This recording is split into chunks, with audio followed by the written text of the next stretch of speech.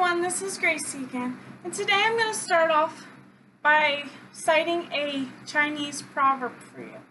If you give a poor man a fish, he'll eat for a day, but if you teach him to fish, you will give him an occupation that will last him a lifetime.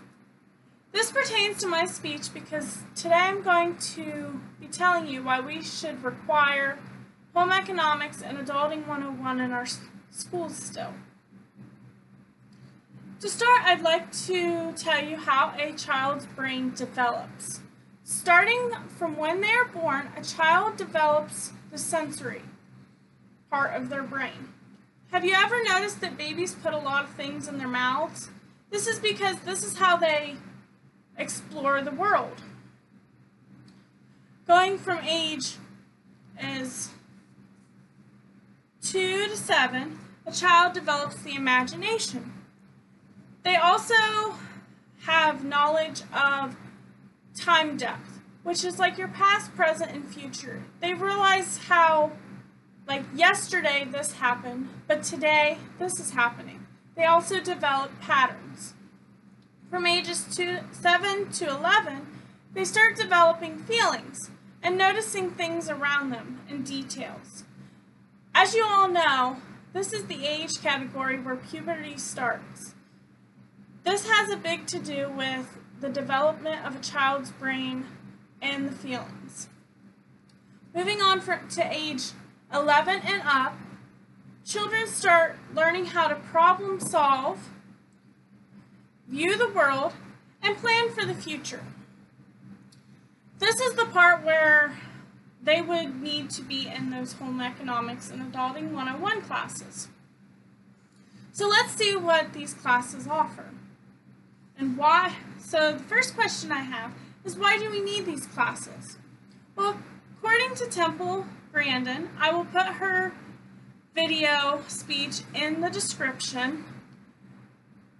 We need these classes because they teach children to problem solve.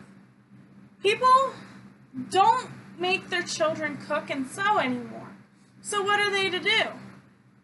Things like woodworking and metal fabrication are also good to teach a child to problem solve. Anymore in today's society, not very many people learn to problem solve.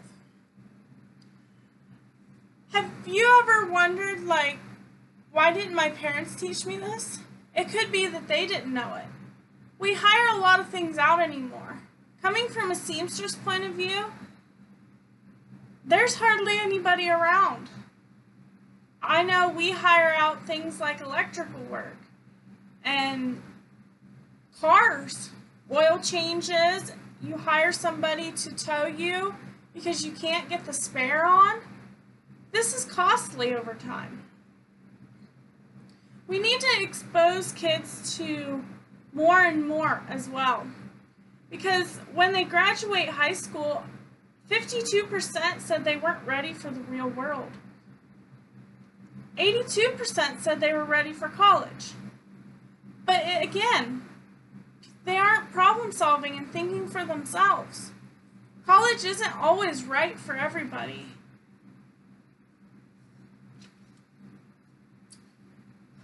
Temple Grandin also stated that you have to stretch a child's brain and not shock it. So can you imagine standing on the top of a building with a big piece of fabric stretched across the floor, up off the ground about 3 feet. You have a bowling ball and you drop it. Of course this is going to rip the fabric if it's not very good fabric. This is like a state of shock for a child's brain. This is what happens when you do school, school, school, and then you're like, fly free! Next, you take the bowling ball and set it on there. That's stretching the fabric, and it's less likely to tear. So what kind of class or topics are taught in Adulting 101?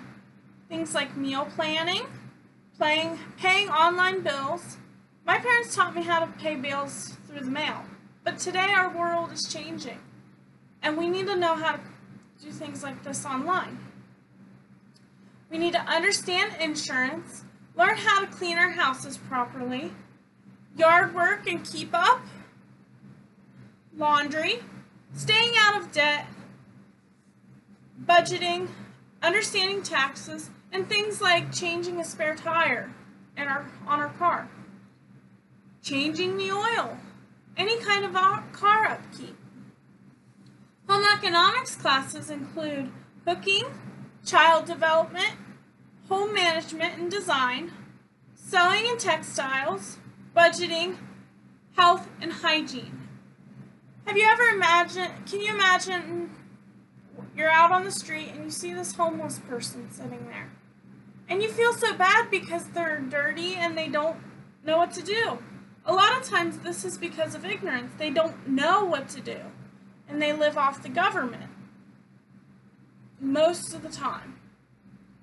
But if we teach them how to do these things, the children in public school, then it's unlimited, like how much we could get these people out of poverty. So, a quote, author is unknown. There is no wealth like knowledge, and poverty like ignorance. No poverty like ignorance. These people are poor because they're ignorant. But if we teach them, it'll make them rich. So thank you, and if you have any questions, just let me know.